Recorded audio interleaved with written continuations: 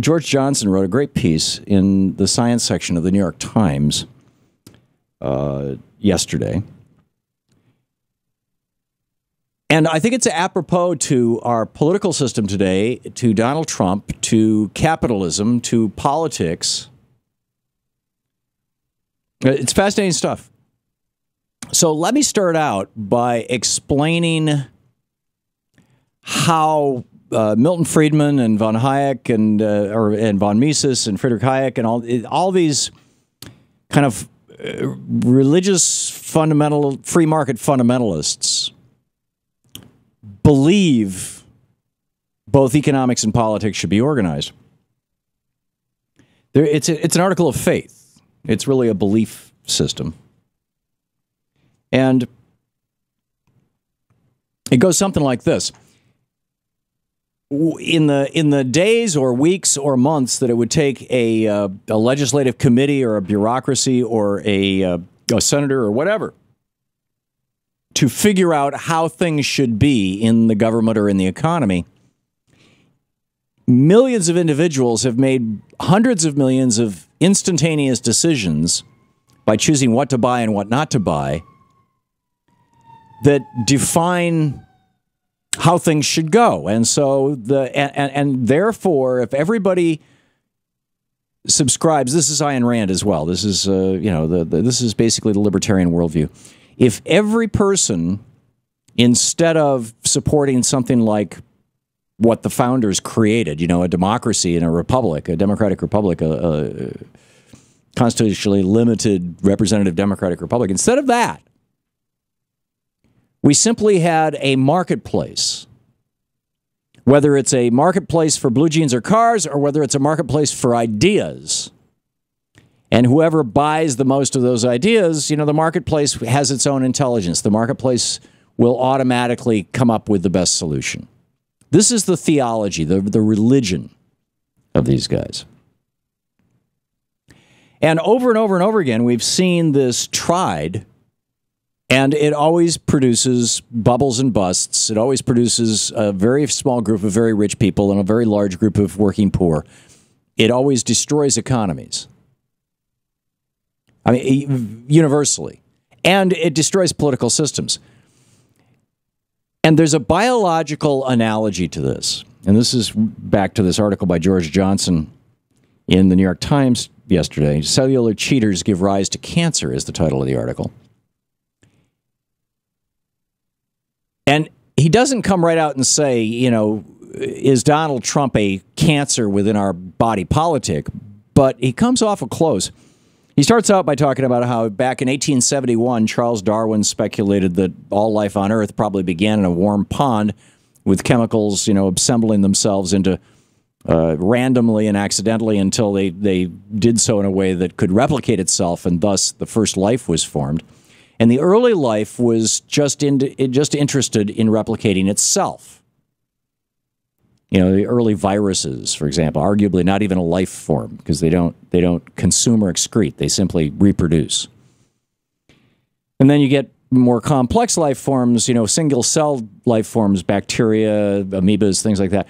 But then, actually, I'm not sure if an amoeba is single-cell or not. I think it is, but I could be wrong. It's been a long time since I took biology. But then we get to complex life forms like you and me with hundreds of billions or trillions of cells that have to interact with each other.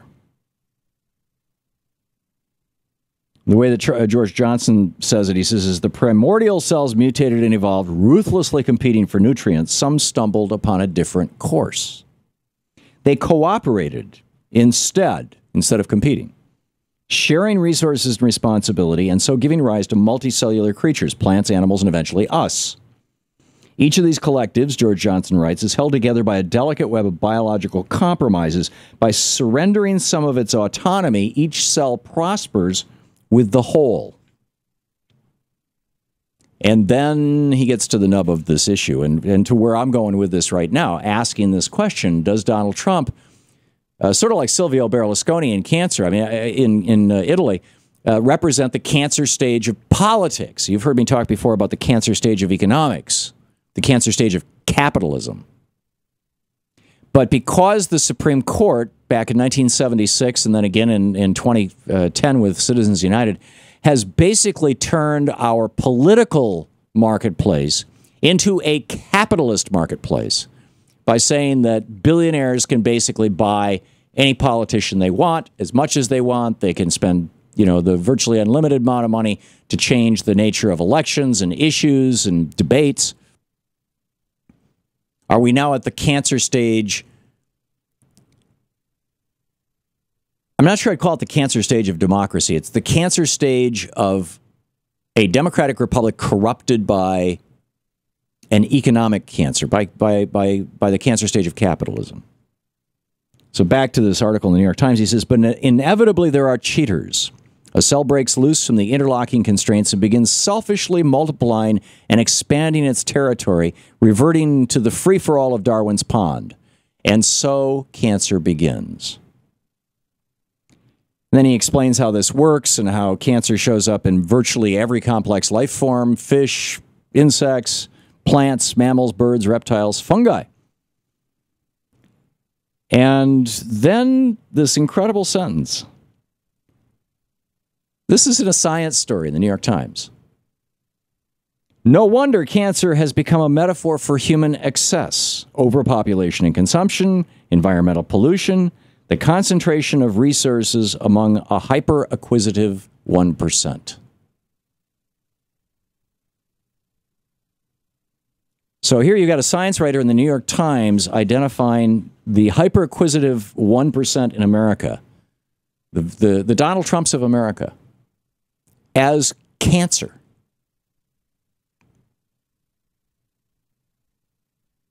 I thought it was just astonishing. And then you've got, I don't know if you've seen the article over at dailybeast.com. It's actually all over. The Guardian has a piece about it, and the Huffington Post has a piece about it. But apparently Donald Trump's lawyer, according to the reporter over at Daily Beast, threatened the reporters who were writing this story about an old book that was written that alleged that Donald Trump basically had non-consensual sex, shall we say, with Ivana, his wife, who has since repudiated that remark, and in fact this morning came out and endorsed the Donald. I don't think that the whole, was Donald a rapist thing is even news. I mean, it's salacious. What's news is that his lawyer said to this young reporter that he was going to, sue him for everything he has and destroy his life for the rest of his life. And I mean, if you go over to dailybeast.com, you can read the whole thing. I'm not going to read it all on the air, but it says to me that we're at the, it's like slap suits. This is how corporations behave, right? If activists go after a corporation, the corporation will sue them, knowing that the activists don't have a lot of resources, and just the threat of a lawsuit will shut them up. And now this is happening in our political discourse.